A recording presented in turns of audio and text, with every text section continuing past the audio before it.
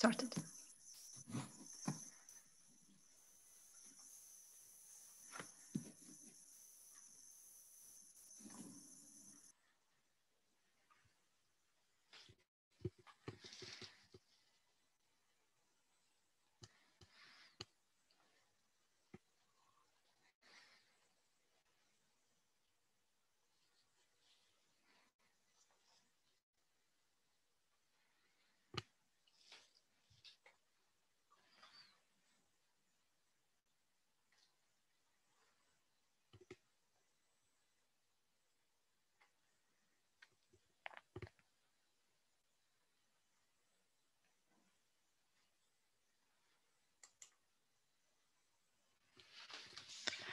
Hi, Mr. Anand. Good evening. Good evening, everyone.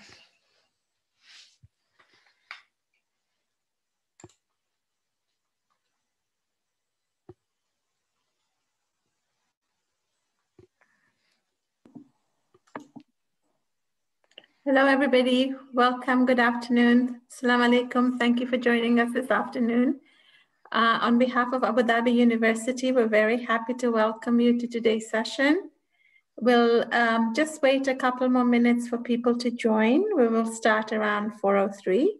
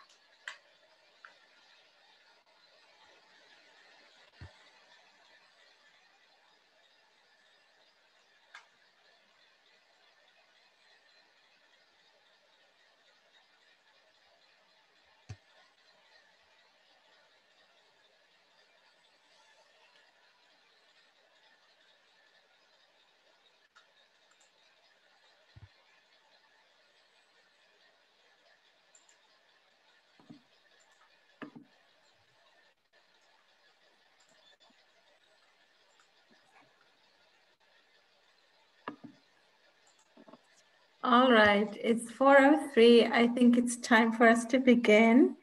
Good afternoon. Nice to see so many of you join us. I'm beginning to recognize some of these names who are here this afternoon. I definitely remember you, Tanzil, and I think Marco, you also joined us earlier, so welcome to both of you. We're so happy that you're with us this afternoon.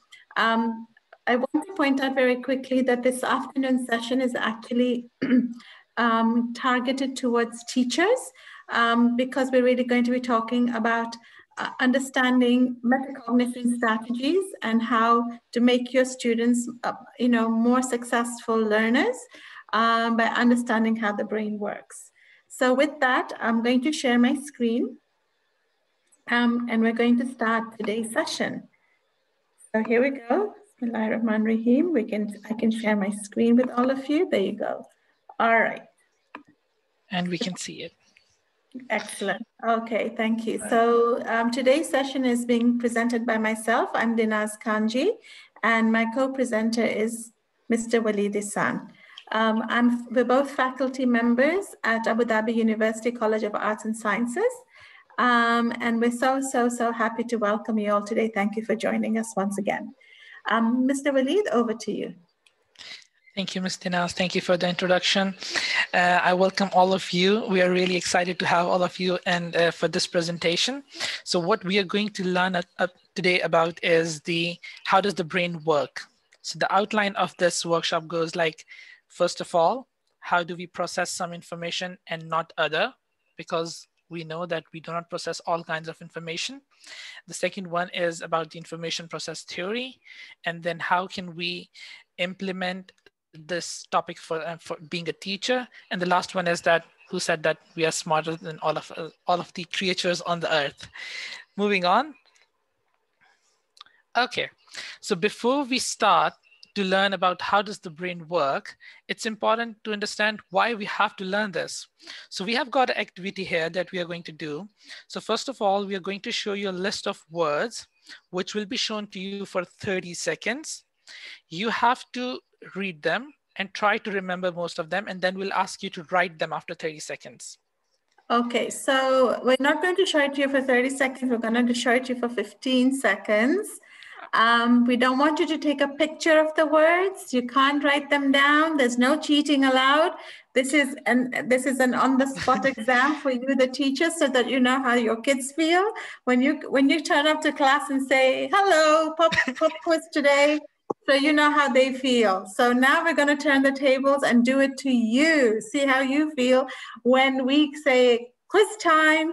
So here we go. We're going to show you a list of words. No taking pictures, no writing them down. It's pure memory work. Are you guys ready? Let's go.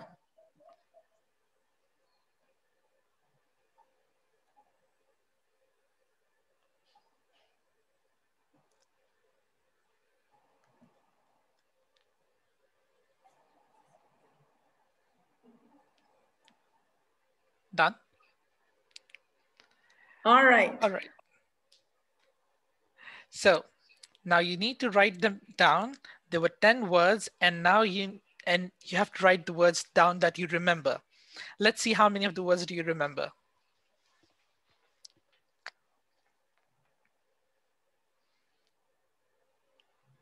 Please do share how many words did you remember, and we'll be sharing the screen again for you to know at least if you remember the right words or not. No, don't write them on the chat. We want to see how many you remember, not what you remember. Okay. Wow, Hussam. Tanzil remembers 5. Okay, Marco remembers 5. Saad remembers 6. Dima remembers 5. Nida remembers 5. Shireen, 1, 2, 3, 4, 5, 6. Safa 6. Kamil 3. Rania 5. All right. Okay, so I'm going to share my screen again. Yes. And try and see which ones you remembered and which ones you forget. I want to ask the person that remembered 9 whether you actually have a photographic memory, or whether you copied them down, or whether you took a picture when we told you not to.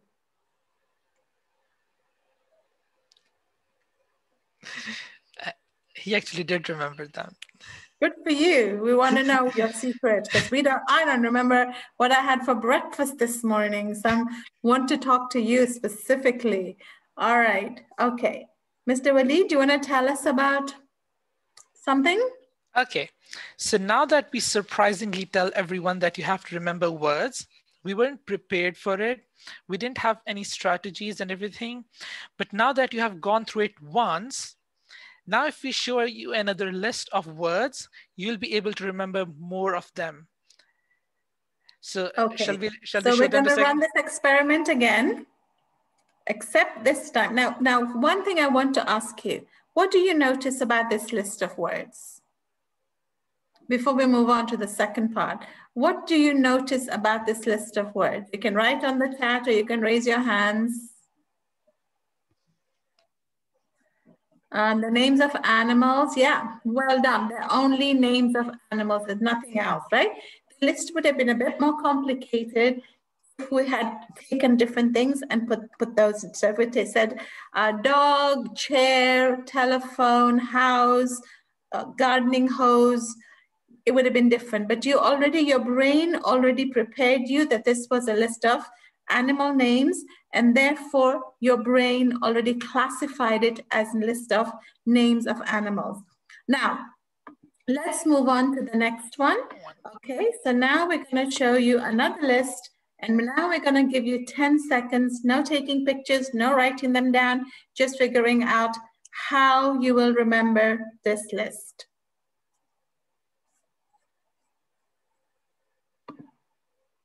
Okay, can you, without telling everybody else, write them down again and tell us how many you remember?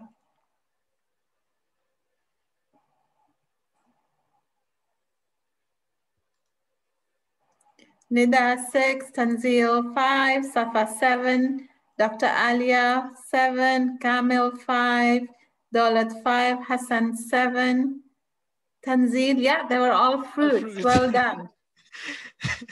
And were they all just fruits, or were there a particular kind of fruit? They were a particular kind of fruit, except for apple and maybe strawberry and maybe banana. The rest were all kind of tropical fruits. All right. So, question for you. Did you remember more the second time than you did the first time? For how many of you remembered more the second time than you remembered the first time? Okay, one more, Safad, Siti, Hassan. Okay, second time was better. Okay, excellent. So for those of you who remembered more the second time, can you tell us why you think you remembered better? And you can raise your hands and we'll allow a couple of you to speak. Why do you think you remembered more the second time?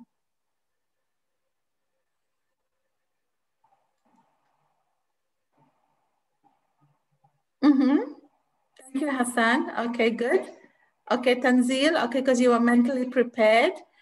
Good. Marco used the pattern from before. So Hassan and Tanzil and Marco are on the right tracks. Dima, okay, well done. So you're already using some metacognition strategies. One is preparation, good. Experience, good. Classification, excellent. Focus. These are all examples of metacognition strategies. You knew in advance what you had to do. Well done. Yes. Preparation. Absolutely. These are really, really important points that you are all pointing out. Okay. Let's move on. Yes, Mr. William. The next one. Let's move on to the next one. And now we are changing our practice and we want you to observe something else. Now, what makes information meaningful? So here are 3 sentences that you should go through. And first one, second one, and third one, take your time. And we have a question after that.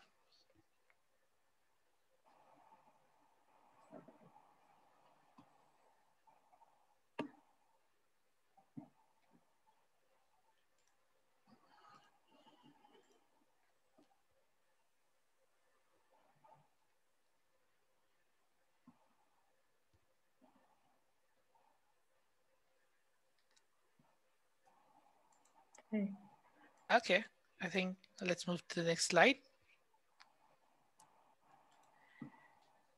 Which of these sentences was easiest to understand?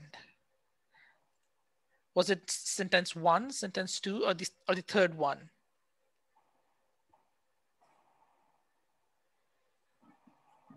So this is the first one that starts with Ross, the second one which starts with Two Finger John Shoots, and the last one is My home is not where I say it is. Which information was the most meaningful? The one that you could easily remember. All right, so most of us, we are stuck between the second and the third one. And the reason is because we remember what makes sense to us, right? The first one is even hard to pronounce what the words are. We don't even know the words. The second one, because we know the words, but it still doesn't make any sense. But we all remember the third one because it is grammatically correct and it makes complete sense.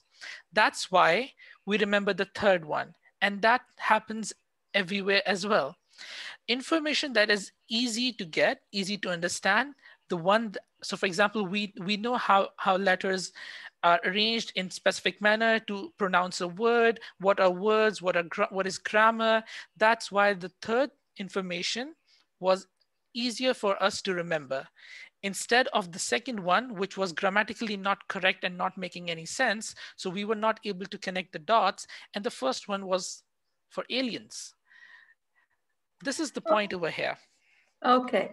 Thank you, Mr. Walid, for that explanation. So I want to ask the teachers in the group, how many of you have heard of a very important education psychologist by the name of Jean Piaget? How many of you have heard of this super important education psychologist by the name of Jean Piaget? And I'm going to put his name in the chat so that we are all we all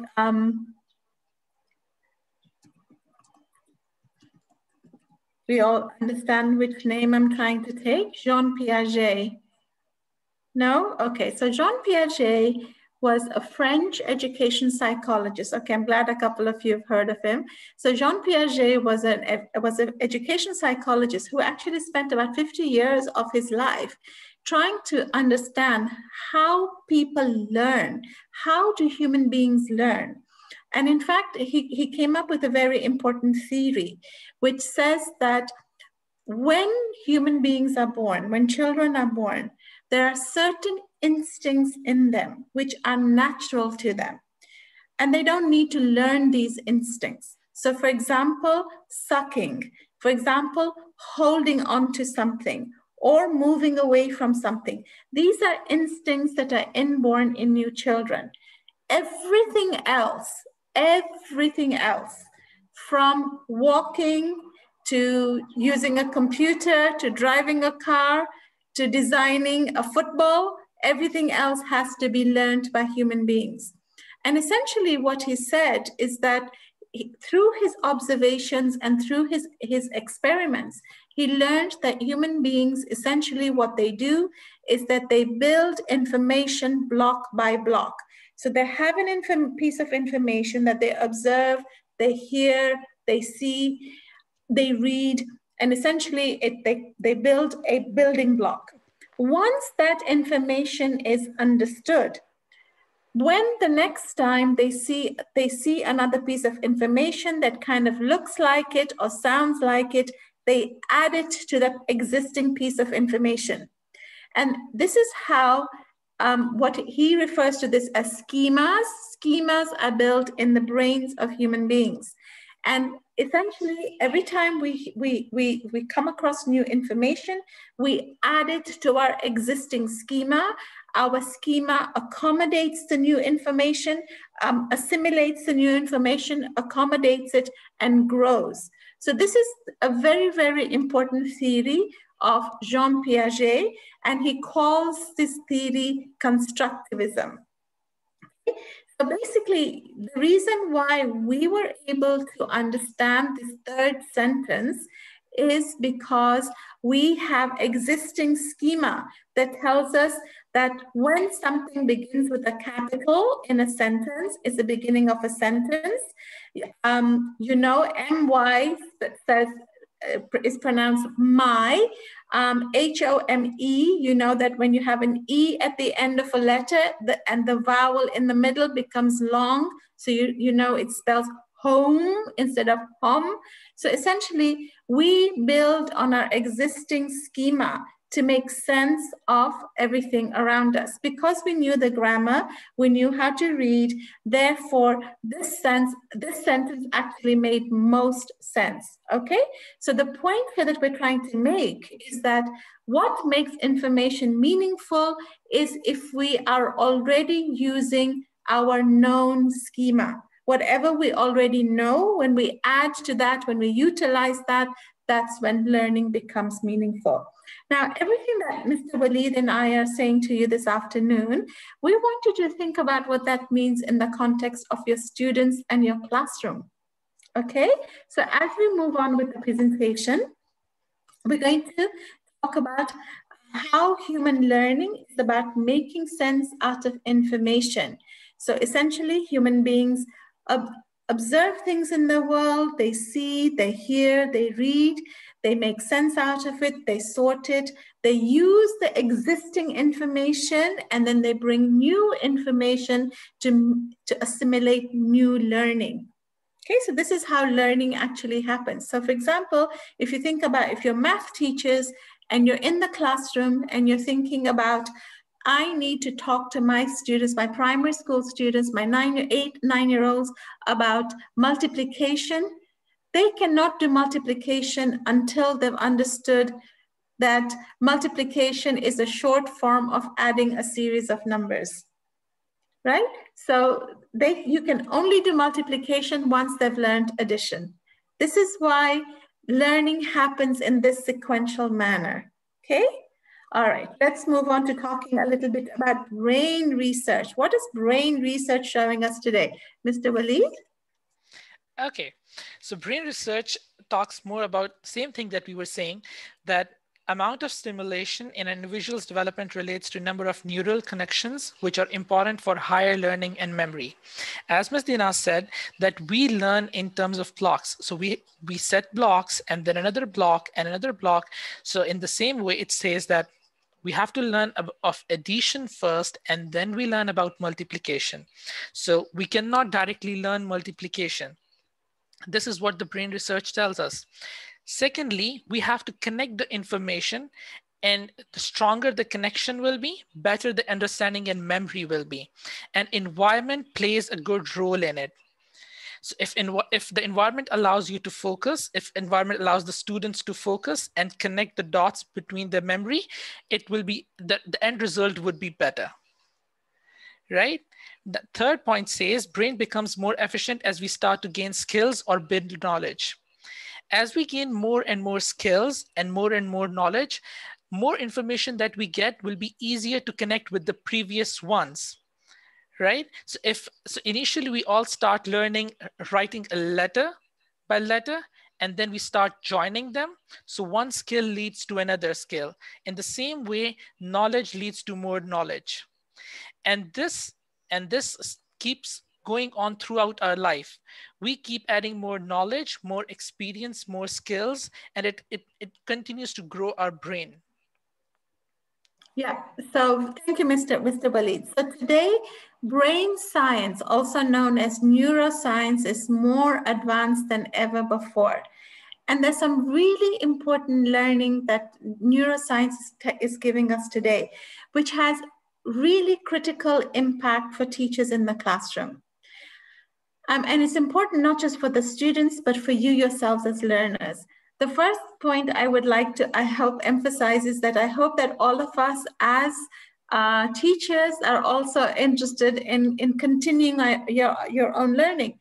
And I think this is one of the reasons why you guys are here today, is because this is a way for you to continue your own learning. So that's really important, because what neuroscience is telling us today is the brain is a muscle like any other muscle in your body. And just as if you want to grow your biceps, you have to do certain kinds of exercises. You want to grow your leg muscles, you have to do certain kinds of exercises. The brain also is a muscle. And the more you exercise your brain, the more it will develop. So the key here is to understand what are the good exercises for brain muscle development, all right? Now, neuroscientists today are using a term that is super important for us to know as educators. And that term is neuroplasticity. Neuroplasticity, which means that the brain is continually growing. The brain is continually growing. And I'm going to put this in the chat, neuroplasticity.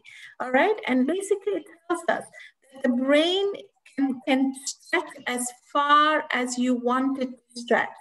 How much it stretches is up to you.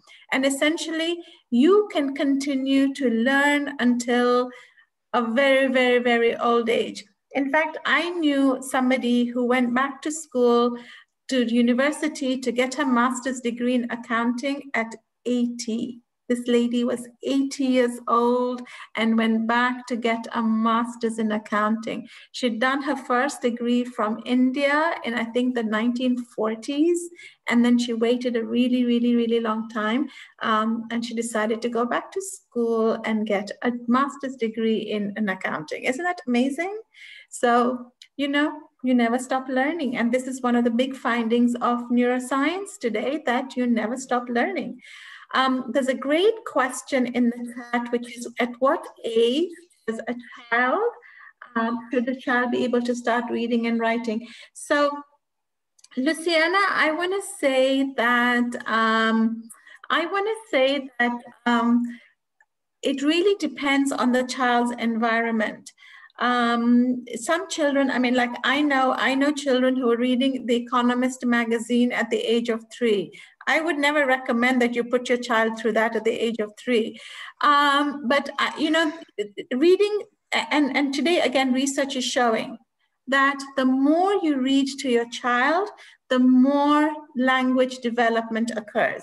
And in fact, studies in the United States have shown that when a parent reads to a child from a very young age, they have about 1 million more words throughout their lifetime, right? So it's really important to expose your children to books, to songs, to nursery rhymes, to songs from your own cultures. And I want to really speak, this is not really the topic for today, but it's so important to expose children to your own culture, to let them become, dual culture children, because it's very important that they have multiple cultures in their background. And the more languages that they speak, and the more they know about your own culture, in addition to the English culture, the Western culture, I think it's really, really important. So to answer your question, it's never too early to expose children to books. I know friends who started reading to their children when the children were in their wombs. So you can play music to your kids when you're pregnant. You can read to them when you're pregnant. I think it's super important. I did all of these things, and alhamdulillah, I feel I have good kids now. So I'm a testament to that. I have to say I did all of this for my children. Okay, so now we're going to move on to something that's called the information processing theory.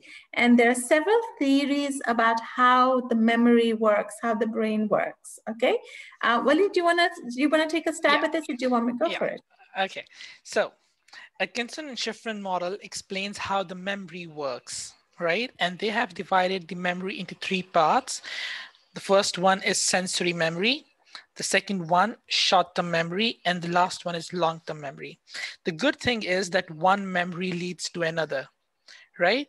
So just like any input device, sensory memory is the input device, and from where it does get the input are the 5 senses that we have: the sound, sight, smell, touch, and taste.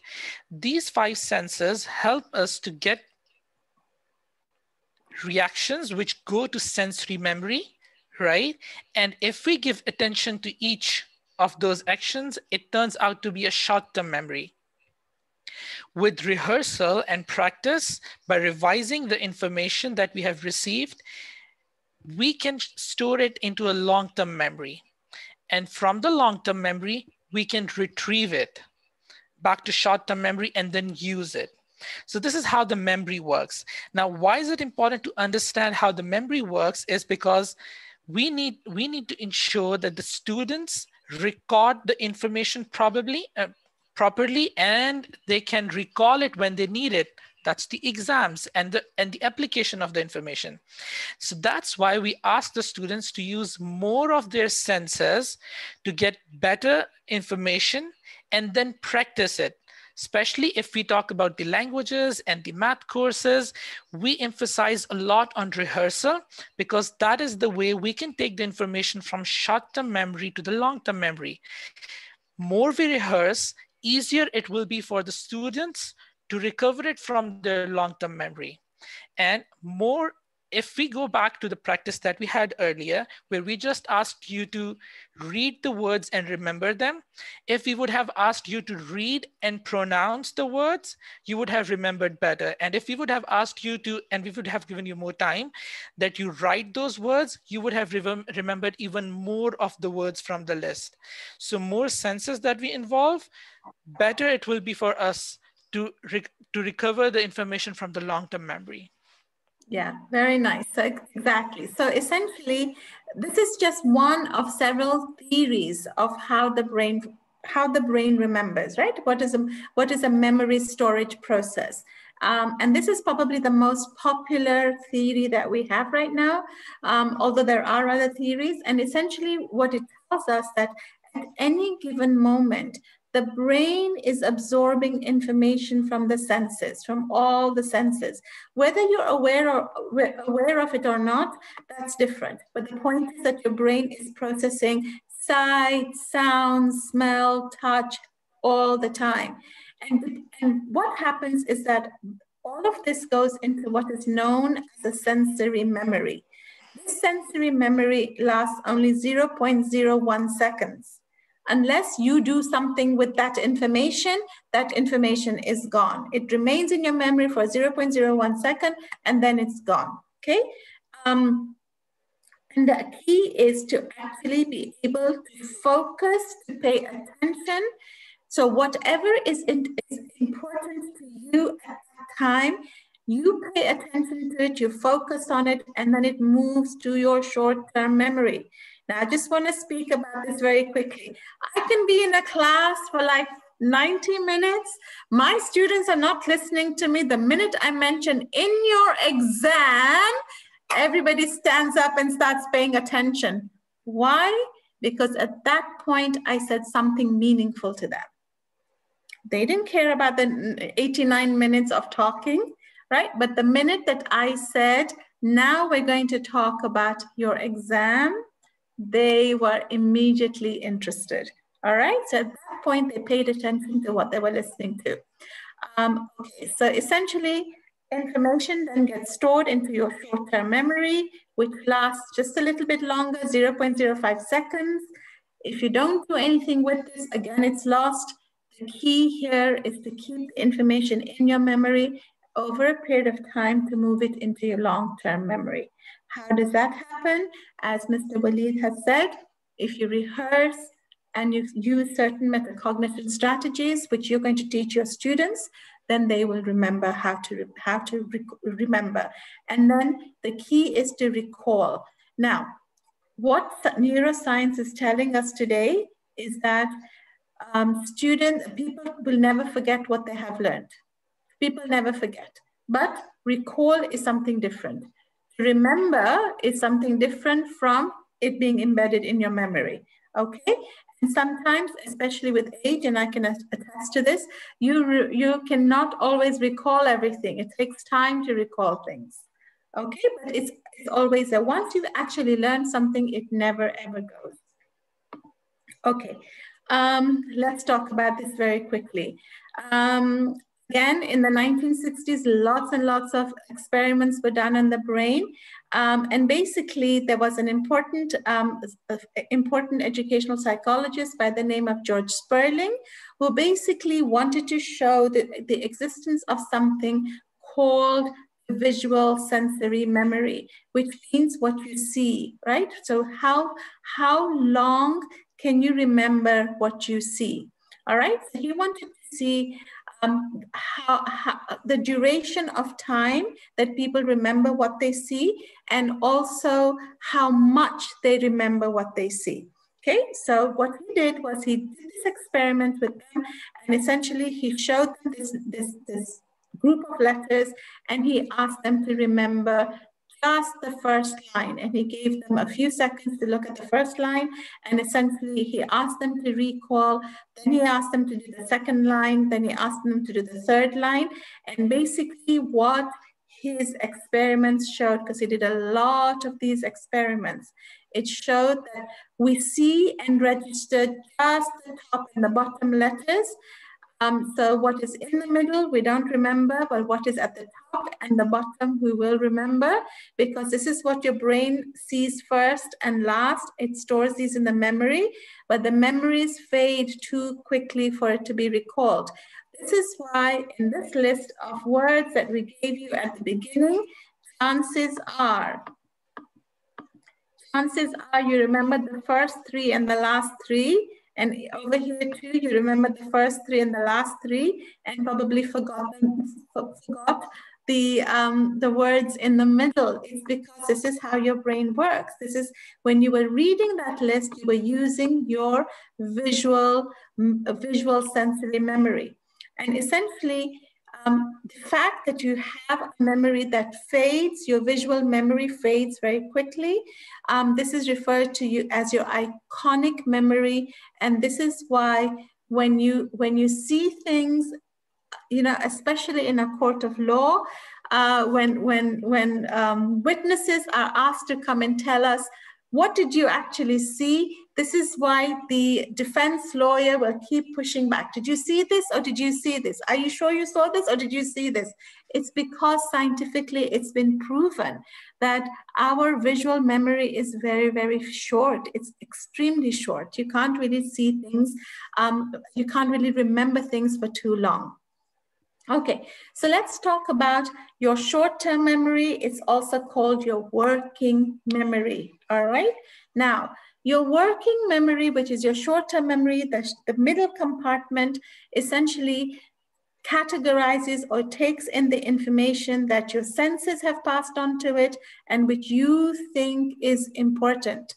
Now, this is where your memory organizes the information. So information is coming in, and what you're doing, your memory is doing, it's either organizing it or keeping it, all right? So if it's something you've already learned before, it attaches itself to that information you know from before. Remember, Jean Piaget said we have schemas, we build on existing knowledge, right? So if you have found something that's already existing, your new information attaches itself to it and basically becomes stronger and more embedded in your memory. Your brain is doing something very, very, very rapidly, and it's taking in information, organizing, or throwing it out. So these processes are happening very, very, very quickly and simultaneously, so fast that you don't even know it. Okay, and essentially your brain is keeping information, it's organizing and keeping information based on how actively you use your working memory. So the more that you use your working memory, now that you've learned about how the brain works, and the more you think about the three compartments, sensory memory, short-term memory, long-term memory, the more you keep thinking about this and reflecting about it, the more it gets embedded in your existing, it becomes new knowledge, and the more that you think about it, it adds on to that body of knowledge that you already have. Now, here is the $60,000 question. How long can things stay in your short-term memory? The answer is not that long because your working memory has limited capacity. So essentially, this is why your brain is discarding information that you don't no longer use, right? Because your brain is taking in information, sorting it out, keeping some, throwing out others, and new information or old information can be forced out by new information. So for example, how many of you remember your last phone number? How many of you remember your previous phone number? You probably don't remember it because you probably don't need to use it any longer.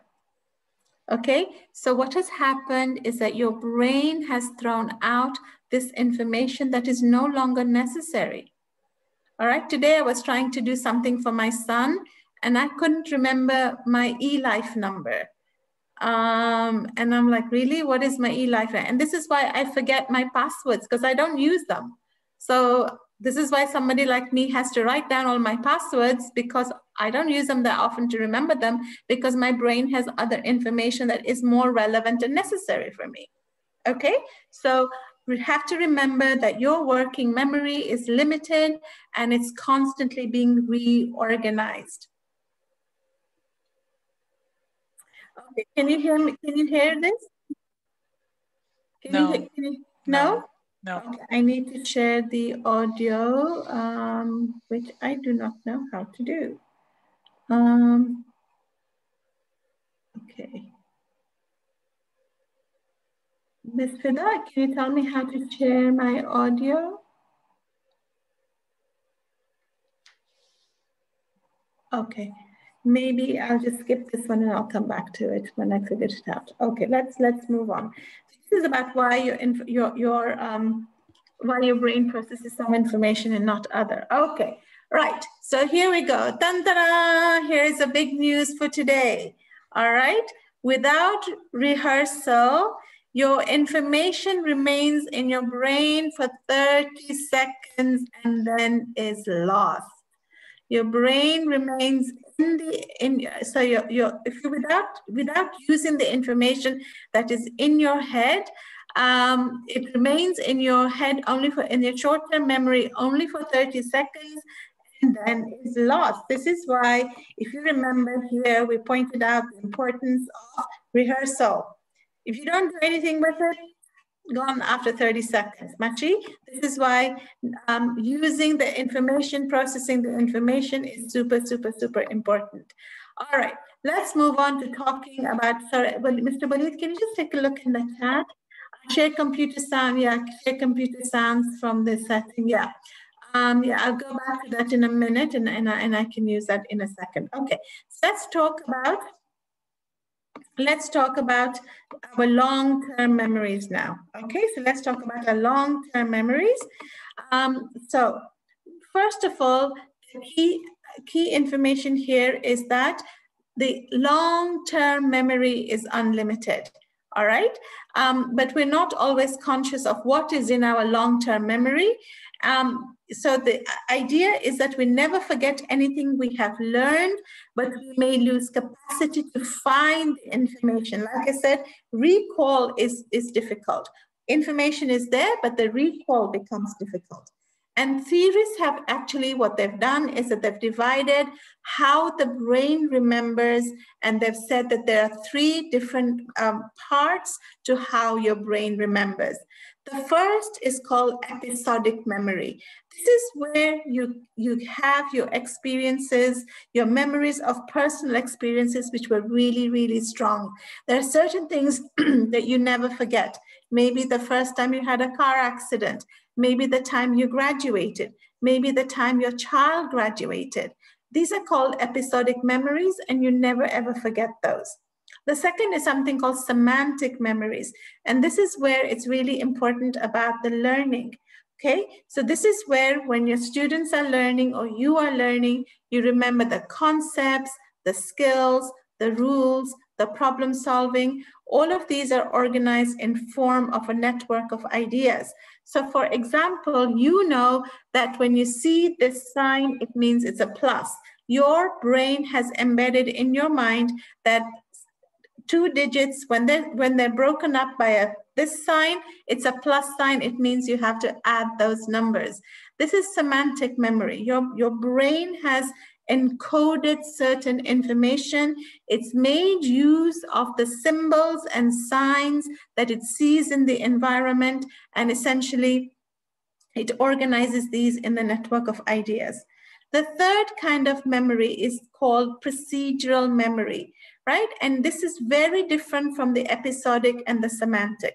Episodic is memories of important events. Semantic memory, on the other hand, is knowledge, concepts, skills that you have learned, and your brain has organized these in a network of ideas. And the third is your procedural knowledge, knowing how to do something. So for example, knowing how to ride a bike, knowing, for example, when you sit in the car, you know where to put your car key, You check your mirrors, so mirror, signal, maneuver, right? These are things that your brain has encoded, you know, without ever having to think about it. This is what you have to do to start the car. Or for example, when you wake up in the morning, you have a certain ritual. Your brain has made it kind of natural to you because this is procedural. You're following a series of steps, and the more you do this, the more your brain, it gets set in your long-term memory. Okay, so to summarize, your long-term memory is permanent, right? You never forget what you learn, and I'm emphasizing the word learn. It's broken up into 3 parts. What you have is your episodic memory, i.e. memories of important events to you. Second is your semantic memory. These are your concepts, your skills, your knowledge, which are organized in a network of ideas. Third is your procedural memory, knowing how to do something, all right? Knowing how to do something, okay? So this is basically how your long-term memory is organized. Okay, Mr. Walid, you want to tell us how to improve long-term learning while I look at the questions?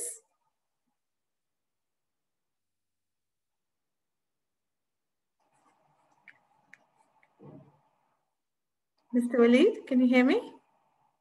Can't hear you. Okay, you're on mute.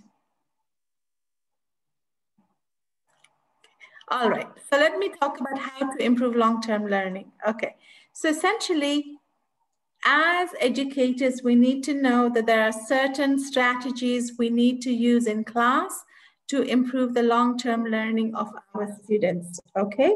And essentially, studies have shown that when students are sitting in a class, they lose 54% of information that they're learning. Whereas students who learn through doing something, they lose only 13% of information. This is why there is so much emphasis now in education on making students apply their knowledge. So to take what they have learned and to apply those in a particular way. So to learn by doing, all right? So this is basically how we want to make sure that our students actually increase their memory by doing something. So now we're going to move into the second part of our presentation today, which is looking at how to use different kinds of metacognition strategies for our students. The first and most important thing is something that we call practice.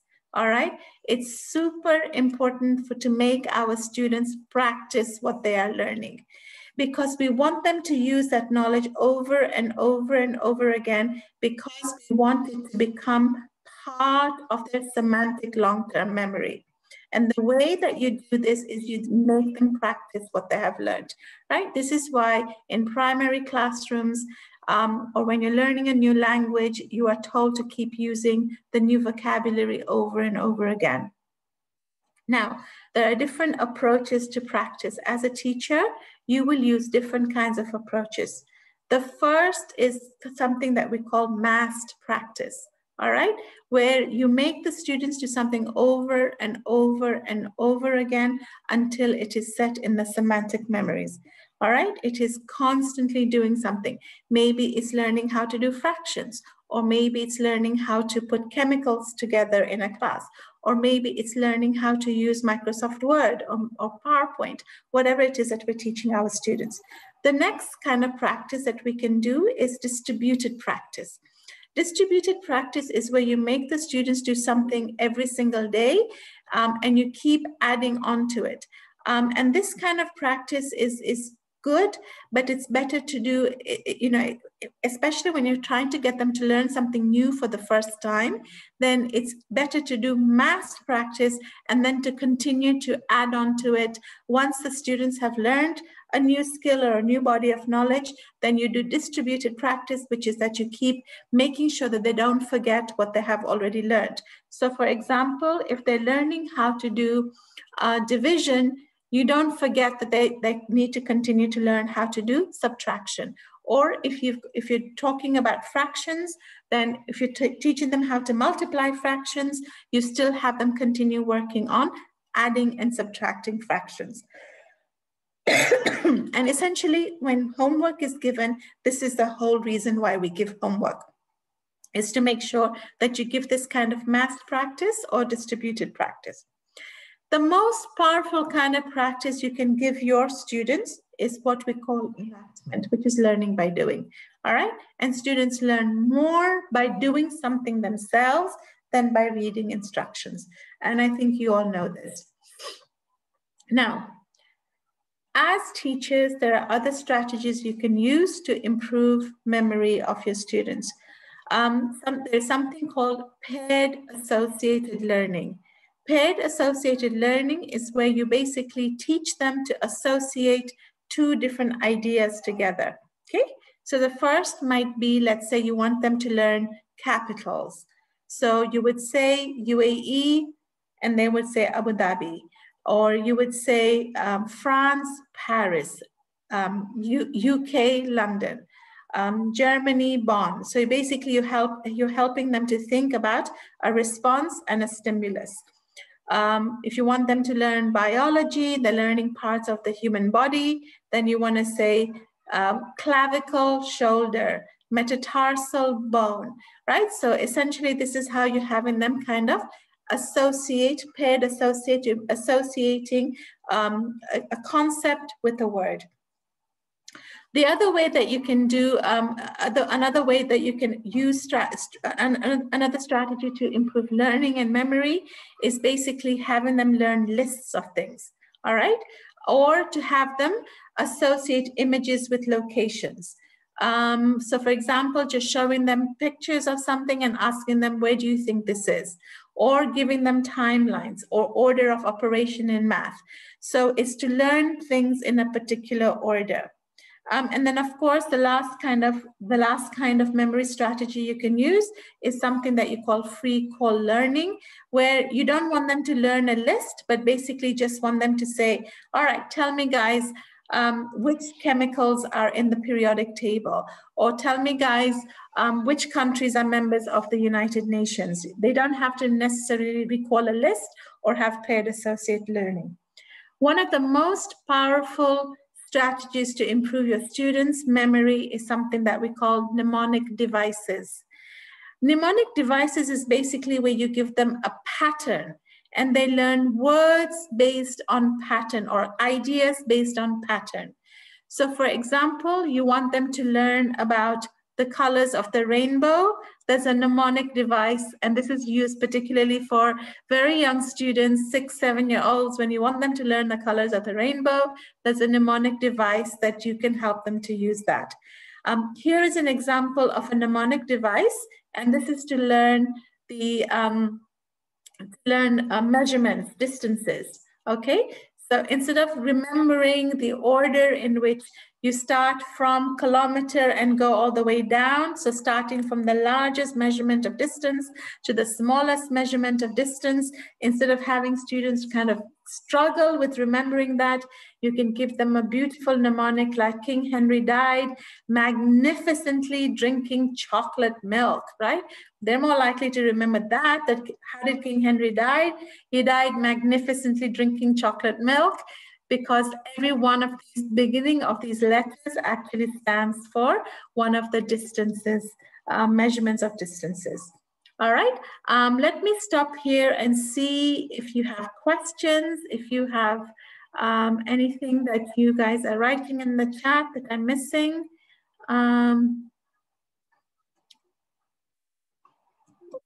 I can't get to the chat right now for whatever reason. Yeah, there you go. Roy G. Biv, thank you so much. What is Roy G. Biv? It's the alphabet. Yes, I don't know. What is the PEMDAS? What is PEMDAS?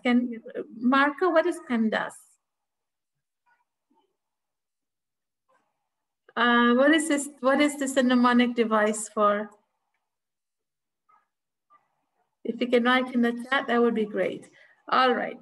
Let's move on. These are other theories that I don't really want to talk about, but here are really important things I think that is important for us to learn. As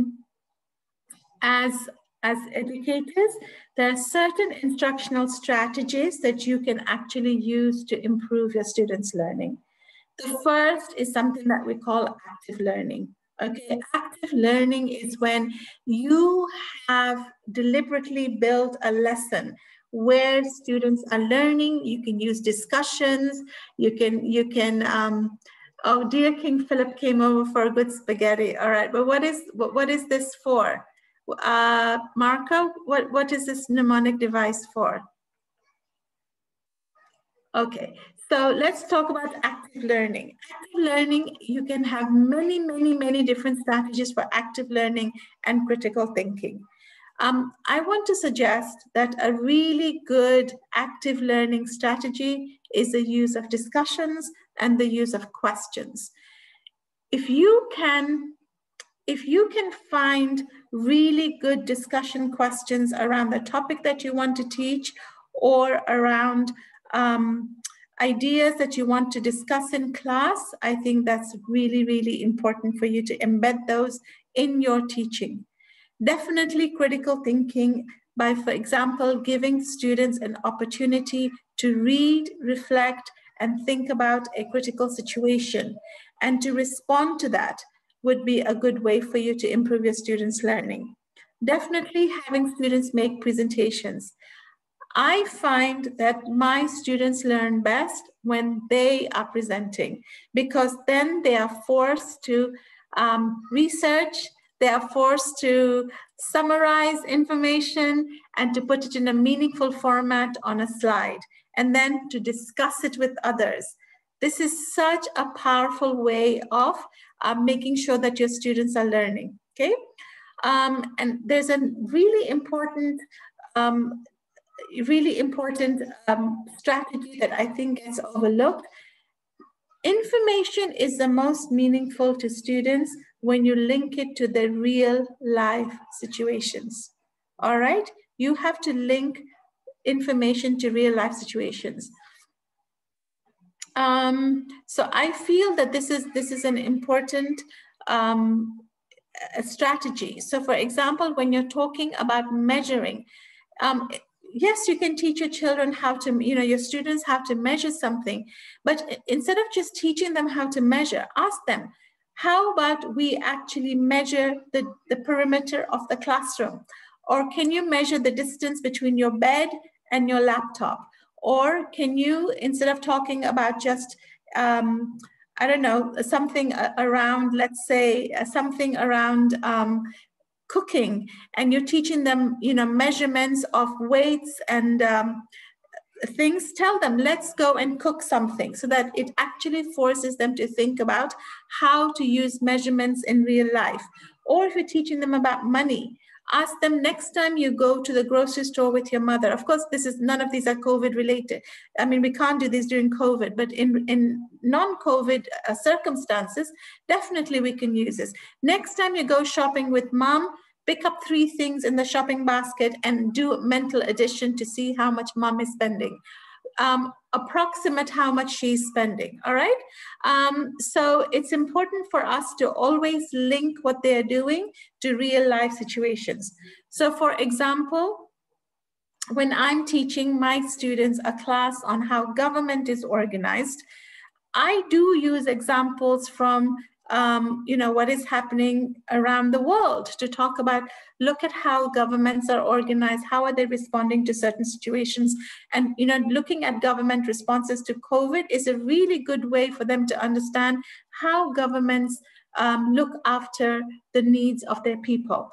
So I always try to bring in real life information to see, this is active learning, it's critical thinking, it's linking to real life situations. I try to do all of those.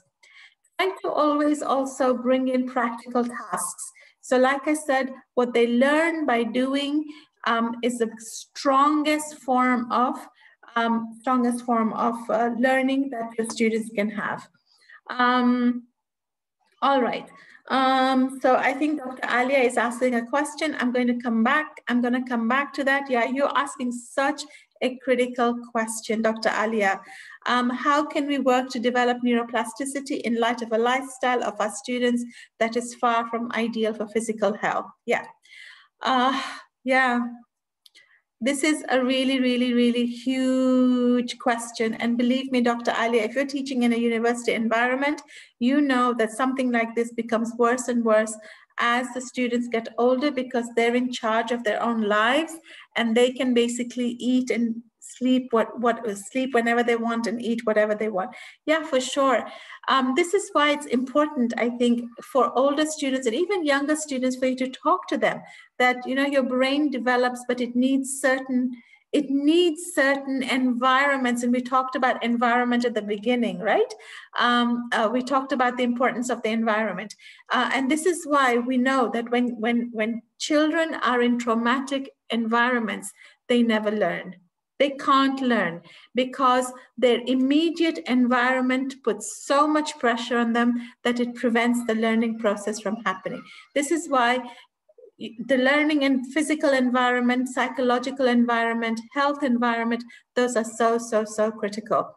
I know a couple of you have raised questions, they want to comment. I'd love to invite Ms. Fida. Can you unmute a couple of participants? Let them speak. Dr. Alia and Mr. Mohammed, I think they both have something they want to say. I would love for them to add to this discussion.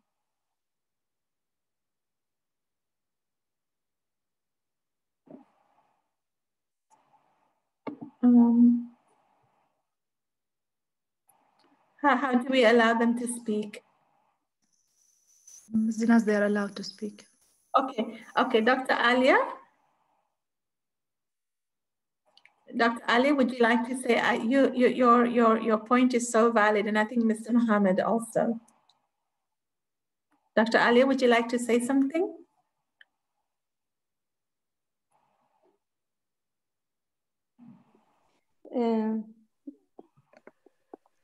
Assalamu alaikum. Wa alaikum assalam. Could I speak Arabic or English? What you prefer? If you can speak in English first, that would be great. I use the translator. Yeah. Sorry. Go ahead. I use the translator Microsoft. It's okay for you or no? Yeah, no problem. Go ahead. Yes. من خلال خبرتي الوظيفية يعني في الجامعات مثل ما أنت تفضلتي، كان يعني الأستاذ كثير يعني يعاني مع الطلبة. يعني بعض الطلاب نظام نومهم في النهار، فبتيجي مثلا على محاضرة الصباح كثير مش مستوعبة أصلا يعني شو المدرس أو الأستاذ عم يتكلم. ففعلا مشكلة يعني هذه المباحث النظرية في البيئة التعليمية للأسف مفقودة بسبب نمط حياة للطلاب بعيد جدا جدا عن المرونة العصبية. ومهما نحاول نقنع الطلبة بضرورة الحفاظ على دورة نوم معتدلة مع شروق الشمس وغروب الشمس، الابتعاد عن الأطعمة اللي بتدمر الدماغ، ما يعني أظن إنه هذا رح يضل فقط نظري. النظام الصحي للطلبة محتاج إلى وعي أكثر. شكرا لك. Thank you, Dr. Alia. Thank you. Ms. Fida, do you want to translate in full? I got about 40% of that. Yes,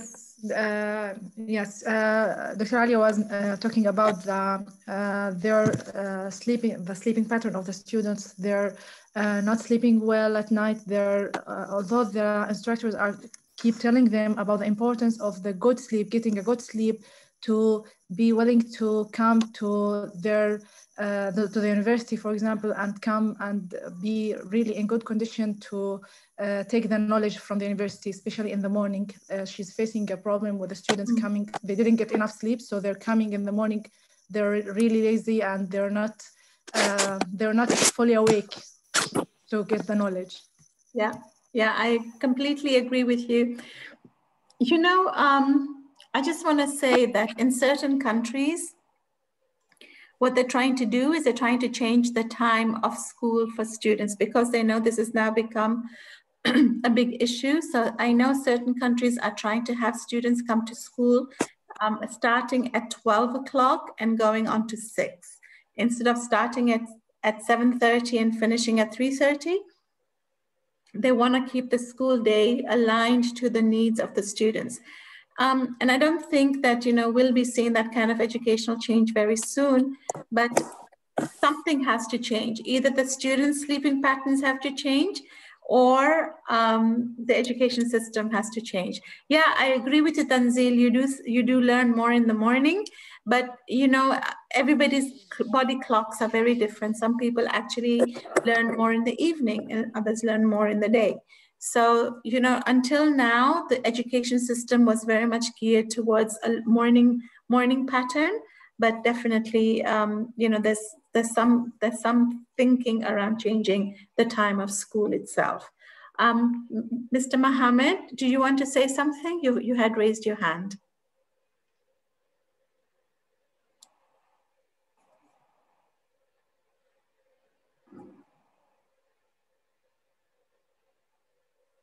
Yeah, a couple of people have raised their hands. Go ahead.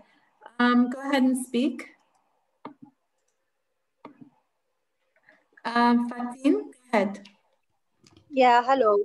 Hi. Maybe I feel also that the online learning or distant learning or the online courses that are being given, especially now in the COVID-19 pandemic, also helps in the problem that you were talking about, as the student could learn at his own pace. And maybe also some students may have psychological needs, or some people like to study alone. They're not such social, or they may be very well into they like to be online all the time, or they don't have friends, especially in these times when students have been about 1 year in quarantine. So maybe this could also be a positive aspect of distant learning and online learning. Yeah. Do you agree? I agree, Fatin. As the distance learning situation has been favorable for some students and not favorable for others. Definitely, distance learning helps students who are not social, like you said, who are not social learners. Definitely, that's true. And being behind a screen, being anonymous, it helps them to kind of participate more. But it definitely also has had a major psychological impact on students who need to leave the home and come to another place to learn. Remember, we also have students who don't have access to laptops and computers or internet. So they also don't have access to their own learning environment, their own learning space. So there's definitely a wide range of needs and issues that distance learning has thrown up. But inshallah, it'll not be too long before we go back to normal. I think that there will not be a normal again. I think there will be a new normal for sure. I would like to add something here, Ms. Deenaz. Sure. Another thing that matters a lot is the environment that the student is studying in. Yeah. Some students do not have that environment, which is required for the attention and focus. That leads to another issue, which is the distraction. They have all kinds of distractions on their phones and laptops these days. So distance learning, as Ms. Deenaz said, turned out to be favorable for some, but not in all cases. Yeah. Okay, Mr. Mashaykh, do you want to say something?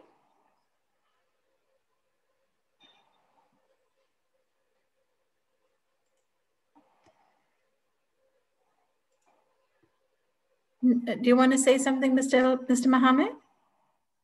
Okay. If not, I want to move on to talking about the last really important strategy to help students long-term learning.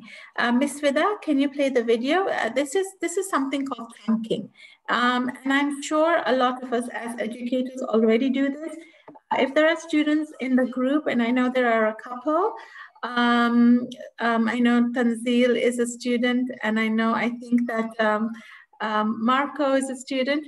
Here is a really, really great strategy for you to utilize in studying, and it's called chunking. And we're going to show a video about chunking. Okay, so I'll stop sharing. Ms. Fida, if you can share and play the video, that would be great.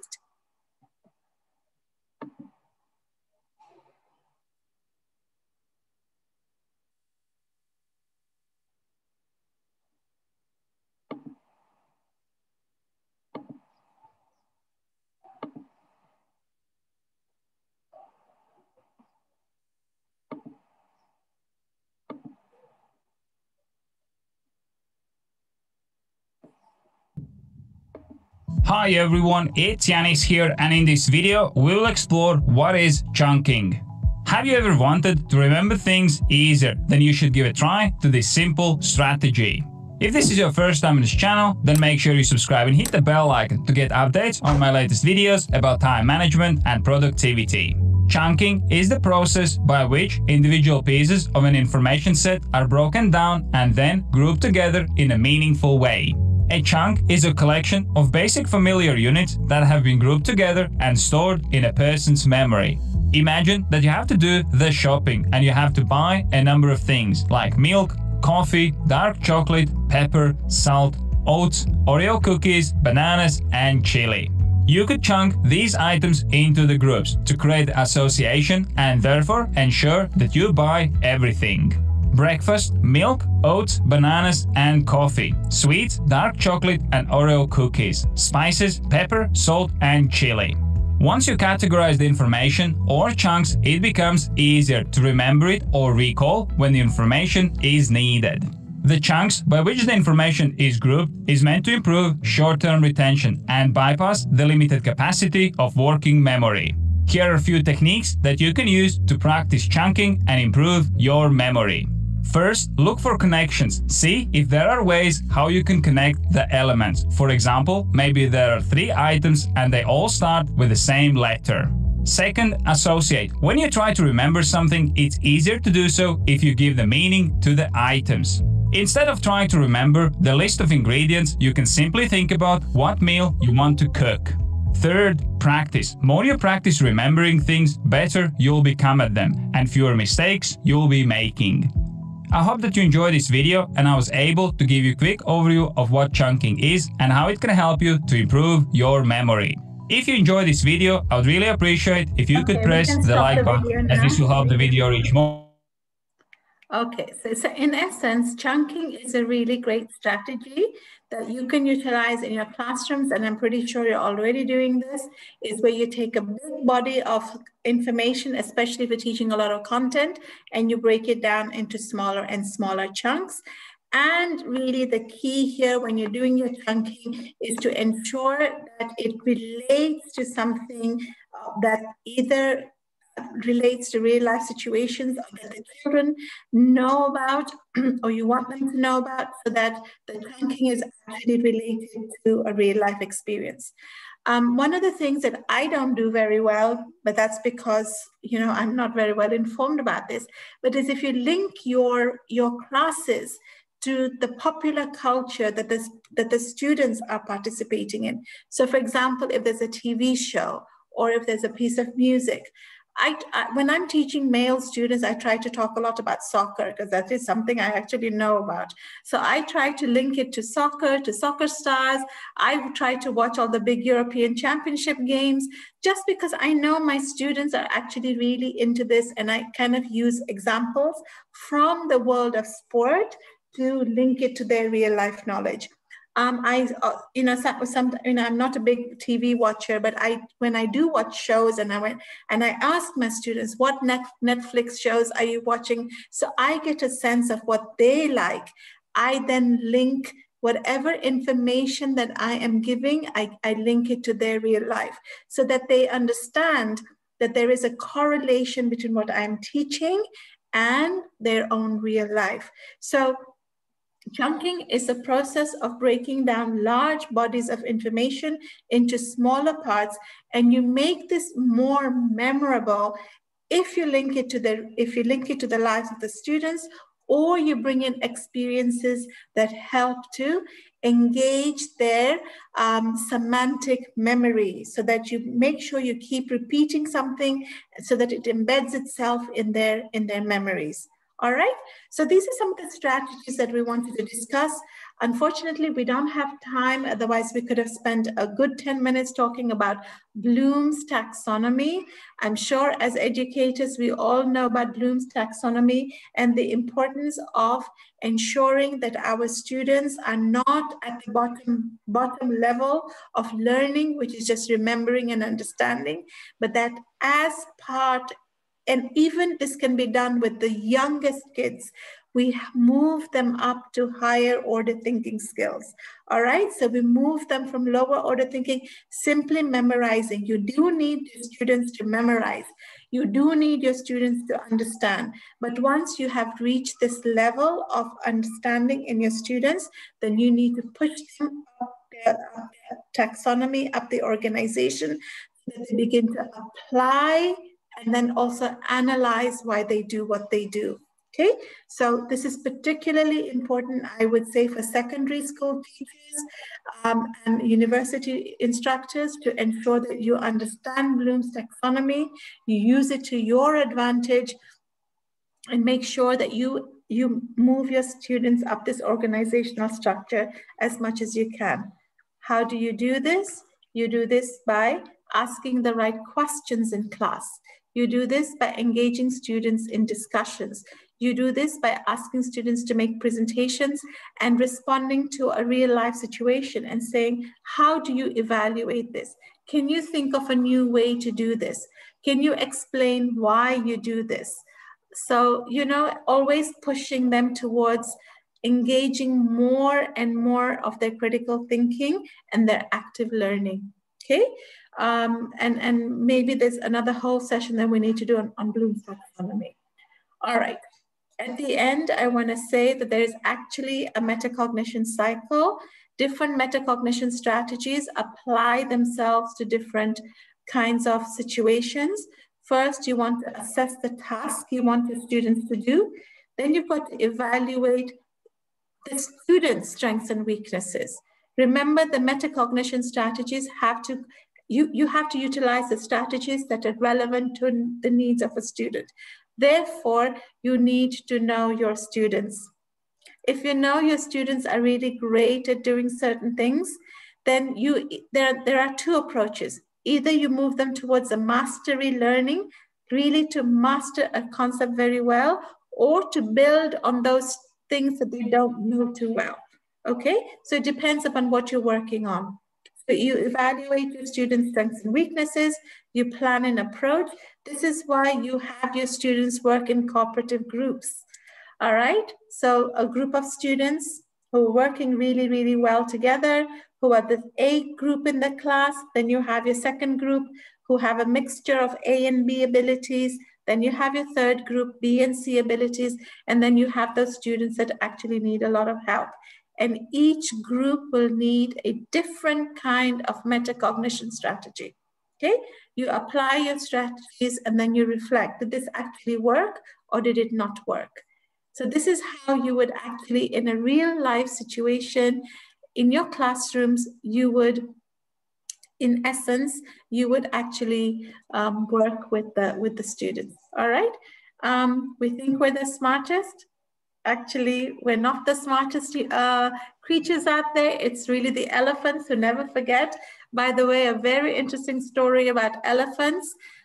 When somebody in their herd dies, they bury the elephant and then they come back the following year to visit the grave of the elephant. They never forget where they bury one of their family members, right? Compare this to my not being able to remember my e-life number this morning. Okay, so in essence, what we talked about today was we talked about why we process what makes information meaningful. All right, so I think somebody had asked me to go back over the slides. I think it was Sadia. We talked about why we process some information and not on others. We looked at the information processing theory, and here specifically, we looked at We looked at the brain research. We looked at the 3 compartments of the information processing theory, Atkinson's and Shiffrin's model, where he says you have your sensory memory, you have your short-term memory, you have your long-term memory. All right. Your short-term memory is essentially has limited capacity, and new information forces out old information. And then you basically looked at the importance of practice and rehearsal.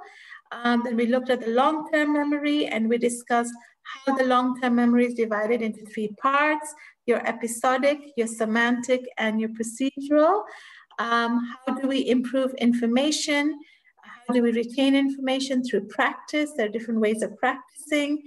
And then we talked about specific metacognition strategies, active learning, critical thinking, presentations, linking to real life situations, giving the students practical tasks, and then chunking the information. Okay, I can stop here and take questions or comments. Whatever you want to say, now is your time. I think there are 5 comments or questions in the chat. Let me take a look. I'm going to stop sharing. All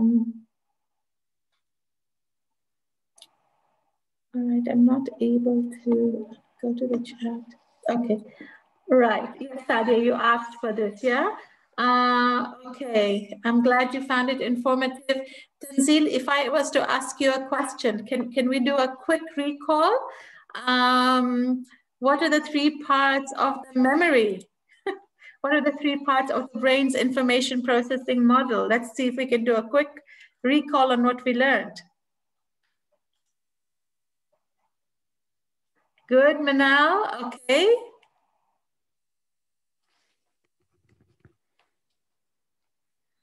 Well done, Dolat. Sensory, short-term, well done. And the long, thank you, Hassan, good job.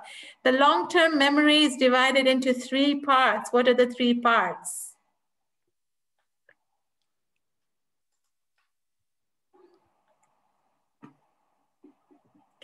Good, Hassam. Episodic, semantic, and procedural. Okay. Which part of my memory never lets me forget that I can ride a bike? Which part of my memory never lets me forget that I can ride a bike? Not semantic.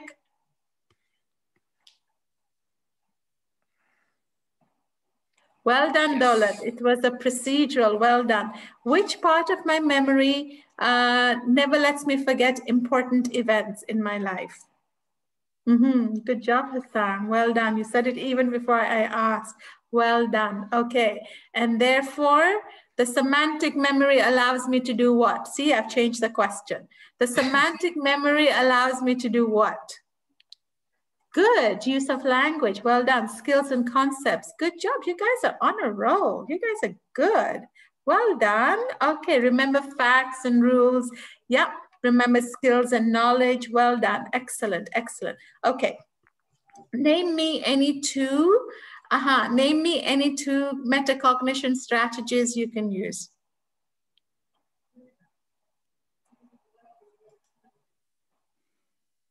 Any 2 metacognition strategies you can use.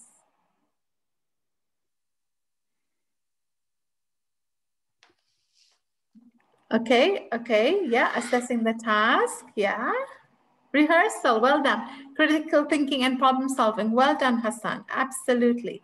Planning, analyzing, yep, yep. Okay. Yeah.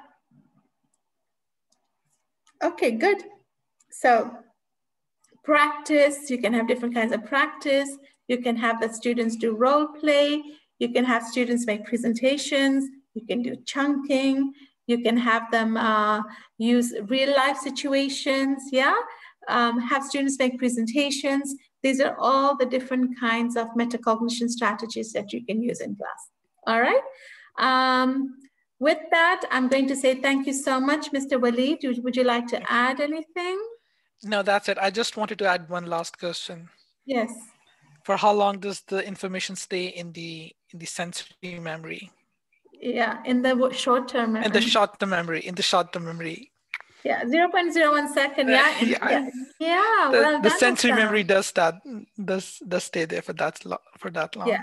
What about Okay. the short-term memory? How long does information stay in the short-term memory? Yeah, 30 seconds. Okay, that's it from my side. Thank you. I hope you enjoyed today's sessions. We have lots and lots and lots of more sessions coming up. I hope that you guys all join us for future sessions. There's a huge range of topics that we're covering, and we really hope to see you one day at Abu Dhabi University taking a course with us. We would love for you to come and check us out. Thank you, guys. I'm glad you enjoyed Tanzil. Thank you, Hassam. Thank you so much. Thank you. Keep giving us that feedback. It's super important to us. It makes us feel good. Thank you, Sadia. Take care. Thank you, guys. Thank you, everyone. You too, Saad. Thank you, guys. Thank you, Dr. Alia. Yeah, I'd love to meet you too. Please come down to the university. We're always there. Thank you, Rana. That was so sweet. Thank you so much. Thank you. Keep coming back to our sessions, please. Okay, I can stop sharing. Ms. Fida, I think we can end the session. Thank you, Shireen. Bye, Hassan.